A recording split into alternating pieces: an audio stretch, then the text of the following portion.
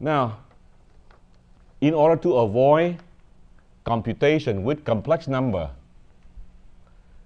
we can express equation 20 in a different way. The reason is because if you take a look back in equation 20, let's see what happened. You see, if you look back in equation 20, this guy, c theta n, is a complex number. This guy is a complex number. But you know, the complex number can be expressed as a real portion plus an imaginary portion. Okay? So what we want to do is we look at equation 20 again, but every complex number we will replace by using the real and the imaginary portion, just like we use the so-called rectangular Cartesian coordinate. So by doing that, instead of say c theta n, you see, here we have c theta n with the real portion plus I times c theta n with the imaginary portion. So basically, the left-hand side of equation 20a basically is the same thing as c theta n. The only thing different is c theta n is a complex number. However, c theta nr or c theta ni, these both are real number. They are real number. So, for the same reason, instead of saying f is a function of k, where this f could be a complex value, then we can say that complex value f of k can be expressed in terms of the real part and the imaginary part. And keep in mind that this term and that term are the real number. The real number, because we already put the I in here. Okay? So let's take a look at the previous slide again. So all we did is we look at equation 20, we express c theta n using the real and the imaginary part. We express this f in terms of real and imaginary part, and then after that, the remaining term, which is e raised to that power, we can express using Euler identity. So by doing that, all of those things, equation 20 will now become equation 20a. And as you can remember, this part is something to do with e raised to the power minus I times k 2 pi over capital N times small n. That is the same thing as this, based on Euler identity. Based on Euler identity. As a matter of fact, you can see 2 pi over n, this term right here, is the same thing as omega naught. Why? What's the reason? Well, remember omega 0, what is the formula? That is equal to 2 pi over capital T. Capital T is the period, right? So in this case, after you discretize it, that is equal to n. So that guy is omega 0.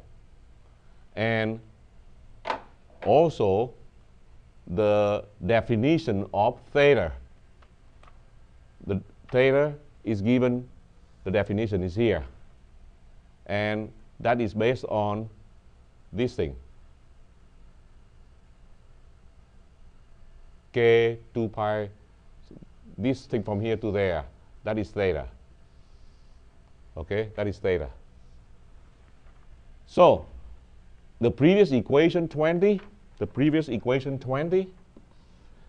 after you express c theta n in terms of the real imaginary part, after you express f sub k in terms of real imaginary part, and after you express e raised to that power minus I k 2 pi small n over capital N in terms of cosine and sine using Euler identity, then what you got is equation 20a, where, of course, the definition of theta is given as the last equation in here.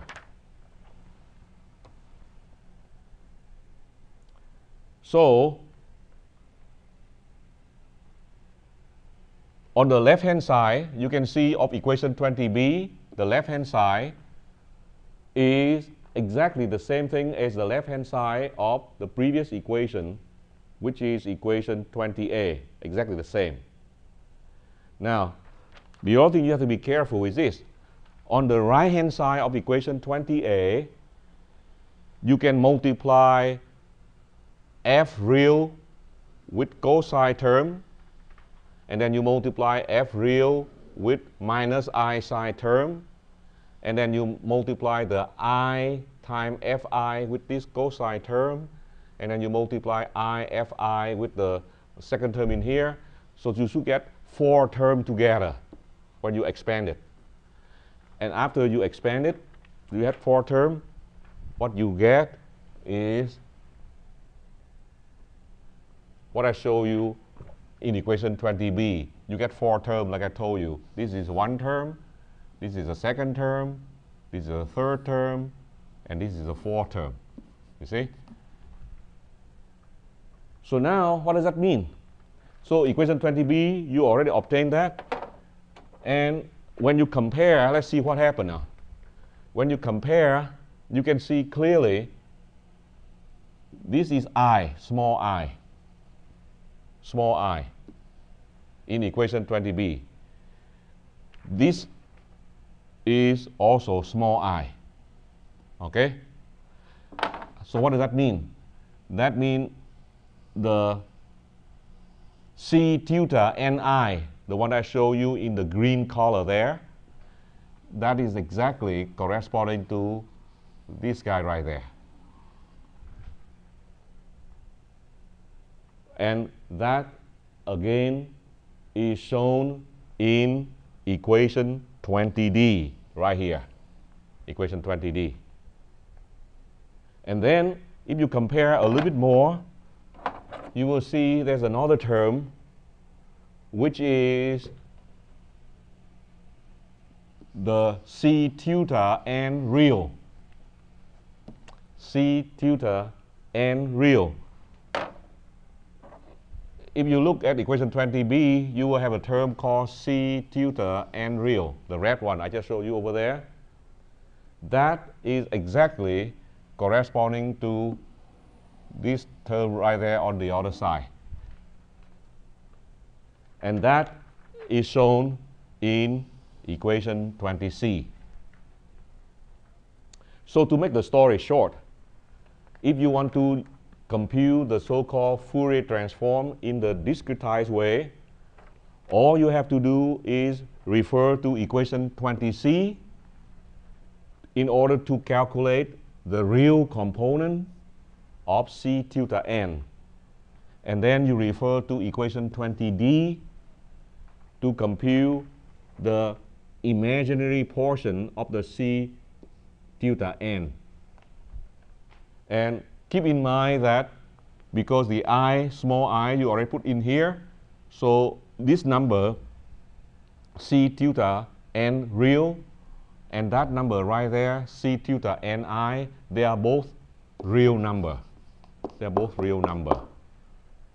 So in other words, you can see clearly if you make use of equation 20c and equation 20d, you can calculate the unknown c theta, and these two equations have nothing to do with complex number in there. Every number in here is a real number. So that is the other way to do the job. Because many times you want to write a computer program and you don't want to deal with the complex numbers. This is the way to do it. And that is the end of this lecture. Here is the acknowledgement.